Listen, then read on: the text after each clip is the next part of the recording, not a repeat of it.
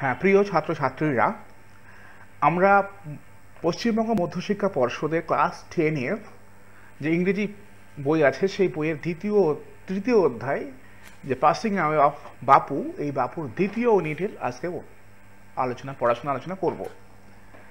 তো এর আগে আমরা ভিডিও একটা করেছি প্রথম অধ্যায়ের উপরে, তার প্রশ্ন আলোচনা সহ সমস্ত কিছু ধীরে সুস্থে সবাই যাতে বুঝতে পারে সেই জন্য আমরা পূর্ণ সমাধান করেছি। সেটার লিঙ্ক নিচে ডেসক্রিপশনে দেওয়া আছে, এমনকি সমস্ত ভিডিওর লিঙ্কই আমরা এখানে দিয়ে রাখছি, আমাদের মনে হলে সেখান থেকে দেখে নিতে পারো। আমার মনে হয় যারা মাধ্যমিক ক্যান্ডিডেট এগুলো দেখলে অনেক তাদের উপকার হবে, কারণ আমরা খুব আস্তে সুস্থে সমস্ত টেক্সটটিকে বিশ্লেষণ করছি, যেখান থেকে যাদের যেসব জিনিসগুলো অধরা আছে সেগুলো অবশ্যই ধরা পড়বে। আর মাধ্যমিক পরীক্ষাতে অবশ্যই টেক্সটটাকে ভালো করে পড়তে হবে, এই জন্য টেক্সটের উপরে বারবার ধ্যান দিতে হবে। আর বারে পড়তে না ইচ্ছে হলে মিনিমাম এই ভিডিওগুলো দেখে নিতে পারো। তবে বলবো, ভিডিও সবসময় দেখার প্রয়োজন নেই, ভিডিও দেখবে না তাহলে মোবাইলের ন্যাকটা বেড়ে যাবে, মোবাইল ম্যানিয়া বেড়ে যাবে। পারলে হার্ড টেক্সটই পড়বে, বই থেকেই পড়ে নেবে। তো চলো আমরা টেক্সটই পড়ে নিই। দেখো, ইউনিট টুতে যেখানে গান্ধীজির মৃত্যু হয়েছে এবং গান্ধীজির মৃত্যু নিয়ে লেখিকা নয়নতারা সেহগল অনেক কিছু বলেছেন। তারপরে শুরু করছে দ্বিতীয় ইউনিট। গান্ধীজির ফানারেল ওয়াজ টু টেক প্লেস। ফানারেল মানে তোমরা জানো হয়তো, ফানারেল মানে হচ্ছে অন্ত্যেষ্টিক্রিয়া, মানে হিন্দুরা পড়ে গেলে তাকে যে পোড়ানো হয় সেটাকে আমরা ফানারেল বলি। তো গান্ধীজির ফানারেল মানে গান্ধীজির সেই শেষ কাজ ওয়াজ টু টেক প্লেস একটা ফ্রেজাল ভার্ব, যেটা মানে অনুষ্ঠিত হওয়া। তো অনুষ্ঠিত হওয়ার ছিল the day after his death. এটা প্রশ্ন পরীক্ষায় আসবে, কবে হওয়ার কথা ছিল, যে তার মৃত্যুর ঠিক পরের দিনকে এটা হওয়ার কথা ছিল। আওয়ার্স ইন অ্যাডভান্স, যেদিনকে হবে সেই দিনকেই অনেক ঘন্টা আগেই people lined the root the ফানারেল procession was to follow. লোকজনেরা সেখানে সেই রাস্তায় লাইন দিয়ে এসেছিল যেখানে ফানারেল প্রসেশন ওয়াজ টু ফলো, যেখানে অন্ত্যেষ্টিক্রিয়া হবে সেখানে। পদ্মশ্রী মিসেস নাইডুস ডটার, যে এটা পরীক্ষায় প্রশ্ন আসবে। পদ্মশ্রী কে না, মিসেস নাইডুস ডটার, তার মেয়ে। স্পোক ফর আস, আমাদেরকে সবাইকে বললেন। হোয়েন শি সেড সিম্পলি, তিনি খুব সহজভাবে বললেন, উই উইল ওয়াক, আমরা হেঁটে চলবো, আমরা গাড়িতে যাব না, আমরা হেঁটে যাব। It is the last time, এটাই শেষ মুহূর্ত। We will be walking with বাপু, গান্ধীজির সঙ্গে বাপুর সঙ্গে হাঁটার এটাই আমাদের শেষ সুযোগ, সুতরাং আমরা সবাই হেঁটে চলবো, এটা বলল। কারণ গান্ধীজি সে সময় সবাইকে নিয়ে পদযাত্রা করেছেন বহুবার, তাই এখানে পদ্মশ্রী এক প্রস্তাবটা দিলেন। এখানে দেখতে পাচ্ছ যে অন্ত্যেষ্টিক্রিয়া চলছে ছবিতে, সেই অন্ত্যেষ্টিক্রিয়া চলছে মানে হলো যে তাকে পোড়ানো হচ্ছে গঙ্গার ধারে, নদীর তীরে। হ্যাঁ, রাজঘাটে পোড়ানো হয়েছে, তোমরা জানো দিল্লির রাজঘাটে তার এটা আছে। ছবিটা খুব প্রাণবন্ত মনে হচ্ছে, ঘাটের ধারে সে পোড়ানো হচ্ছে। ইট was an agonising walk. Agonising খুব দামি শব্দ। অ্যাগোনাইজিং মানে হচ্ছে খুবই যন্ত্রণা বিধ্বস্ত একটা হাঁটার সময় ছিল। Thousand silently watched the procession, হাজার লোক নিস্তব্ধভাবে চুপচাপ সাইলেন্টলি ওয়াচড দ্য প্রসেশন মানে পদযাত্রাটি দেখছিল। বাপু মানে সে গান্ধীজি শুয়েছিল অন অ্যান ওপেন ট্রাক, একটি খোলা ট্রাকে শুয়েছিল। ট্রাক মানে লরিতে শুয়েছিল। কভার্ড উইথ ফ্লাওয়ার্স, তার বডিটা ছিল না, ফুল দিয়ে ঢাকা ছিল। থাউজেন্ডস অফ পিপল ওয়েভড, হাজার মানুষ কান্না করছিল। Trying to touch Bapu's fit, এবং গান্ধীজির বাপুর পাটা স্পর্শ করার চেষ্টা করছিল। ইট was impossible to move in the thick crowd, এটা অসম্ভব ছিল যে ওই যে ঘন লোকের ভিড়, সেই ভিড়ে হাঁটা চলাটা করা খুবই কঠিন কাজ ছিল। অ্যাজ উই মুভ ফরওয়ার্ড, যখন আমরা হাঁটতে শুরু করলাম, স্লোলি খুব ধীরে ধীরে, আই আন্ডারস্টুড, আমি বুঝতে পারলাম, I was not merely in the midst of grieving people, আমি শুধুমাত্র দুঃখকাতর লোকেদের মধ্যেও ছিলাম না, শুধু ওদের মধ্যে ছিলাম না। This was even more then ফানারাল possession of India, India's beloved leader, এটা এটা কিন্তু যে ভারতের যে প্রিয় নেতার মৃত্যুর ফানারাল পসেশন ছাড়াও অনেক মূল্যের অনেক কিছু ছিল। এটা শুধু ওই মৃত্যুর পসেশনই ছিল না, এটা অনেক কিছু ছিল এখানে। ইট ওয়াজ অ্যামং পিপুল, লোকেদের মধ্যে, for home walking with Bapu had a special meaning.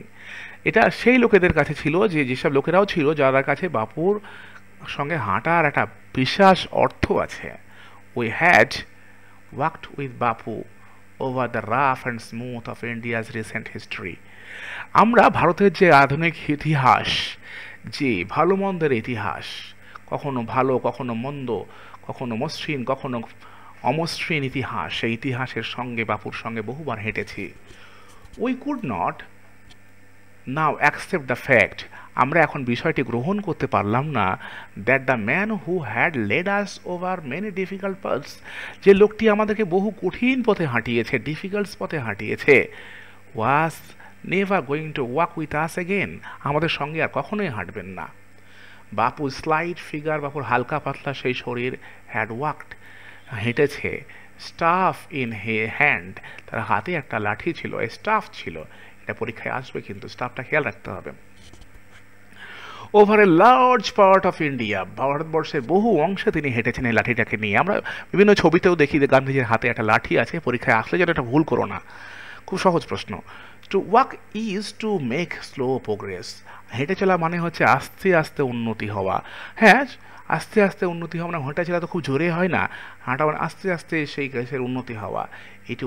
It is to think with clarity, এটা পরিষ্কার করে ভাবতে হবে। ক্লোজলি লুক অ্যাট অল, হ্যাঁ, খুব খুব নিগুড়ভাবে প্রগাঢ়ভাবে সব কিছু দেখতে হবে। That it is around you, যেগুলো তোমার পাশে আছে। হ্যাঁ, হেঁটে চললে তোমার পাশে কি হচ্ছে না হচ্ছে সেগুলো তুমি আস্তে আস্তে ভালোভাবে দেখতে পাবে।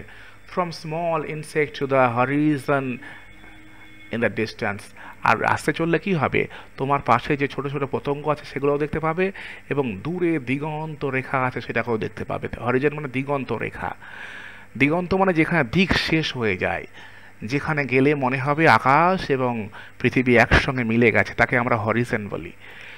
মোরওভার, তার উপরে to walk was often the only way open to the average Indian, আর বেশিরভাগ লোকের কাছেই, অ্যাভারেজ ইন্ডিয়ানের কাছেই হাঁটাই একমাত্র তাদের কাছে অবলম্বন, কারণ হাঁটা ছাড়া তাদের কাছে গাড়ির ভাড়াও নেই। ইট রিকোয়ার্ড টু নো ভেহিকেল, এটার মানে কোনো তাদের গাড়ি দরকার নাই, এক্সেপ্ট হিজ ওন বডি, তার শরীর ছাড়া আর কোনো রকম গাড়ির প্রয়োজন হয় না। কস্ট হিম নাথিং, হ্যাঁ, তার কোনো খরচও হয় না। বাট হিজ এনার্জি, শুধু এনার্জি ছাড়া, শরীরের শক্তি ছাড়া কিছুই খরচ হয় না। গান্ধীজি টুক দিস এ নেসেসিটি, এই প্রয়োজনীয়তাটাকে গান্ধীজি উপভোগ ব্যবহার করেছিলেন। As he took much that was common place and transformed it into a joyful effort, এটা খুবই সাধারণ সাদাসিধে ব্যাপার, এবং এটাকে তিনি একটি জয়ফুল এফোর্টে পরিণত করেছিলেন, এবং একটা আনন্দের বিষয়ে পরিণত করেছিলেন। তাহলে আমরা এটা প্রথম ইউনিট শেষ করেছি, দ্বিতীয় ইউনিট শেষ করলাম। এর পরে পরে আমরা প্রশ্নগুলো নিয়ে আলোচনা করব। তো চলো প্রশ্নগুলো দেখি কি আছে। এই ওয়ার্ডনেস, তার আগে দেখে নেই ওয়ার্ডনেস কটা ওয়ার্ড। স্টাফ মানে হচ্ছে ওয়াকিং স্টিক, স্টার মানেটা আমি একটু আগে বললাম। ক্ল্যারিটি মানে পরিষ্কার পরিচ্ছন্নতা ব্যাপারটা, কমন প্লেস মানে খুব অর্ডিনারি বিষয়। কম্প্রিহেনশন টেস্টটা নিয়ে চর্চা করি। কম্প্রিহেনশন মানে হলো যে তোমরা যে টেক্সটটা পড়লে সেখান থেকে কতটুকু বুঝেছো সেটা আলোচনা, সেটার পরীক্ষা করা। তোমরা জানো যে অল্টারনেটিভ দেওয়া আছে, সঠিকটা নির্ণয় করতে হবে, এবং ইনস্ট্রাকশনগুলো অবশ্যই পড়বে। যারা একেবারে মানে করতে পারো না, তারপরে ইনস্ট্রাকশনগুলো পড়ে পড়ে তার ইনস্ট্রাকশন না বুঝলে পরীক্ষা হলে কিন্তু পরীক্ষক মানে এক্সামিনার মানে ইনভিজিলেটাররা কিন্তু হেল্প করবে না। সুতরাং ইনস্ট্রাকশনগুলো পড়াও দরকার আছে, তোমরা পড়বে এগুলো। গান্ধীজির ফানারেল ওয়াজ টু টেক প্লেস, গান্ধীজির শেষ কাজটি ঘটাচ্ছিল কবে?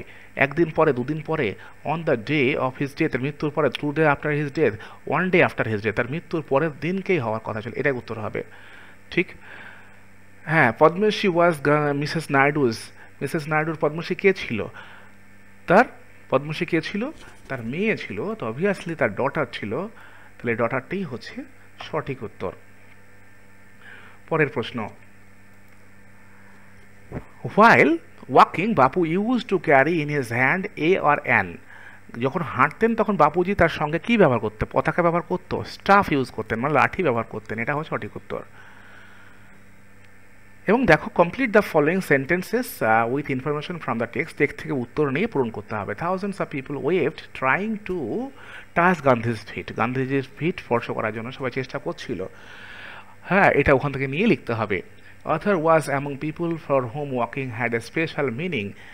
Walking had a special meaning, এটা লিখতে হবে। To walk is to make slow progress. ওই যে বইয়ে আছে, টেক্সটে দেখলাম to walk is to make slow progress, সেটা এখানে লিখতে হবে। এটা যা করে হোক এমনভাবে বাক্য দিয়ে, এমন শব্দ দিয়ে পূরণ করতে হবে যেটার পূর্ণ অর্থ আমরা পাই। চলো, ইউনিট 3 শুরুর আগে আর একটা 6 নম্বরের প্রশ্ন আছে, এটা আমরা একবার দেখে নিই।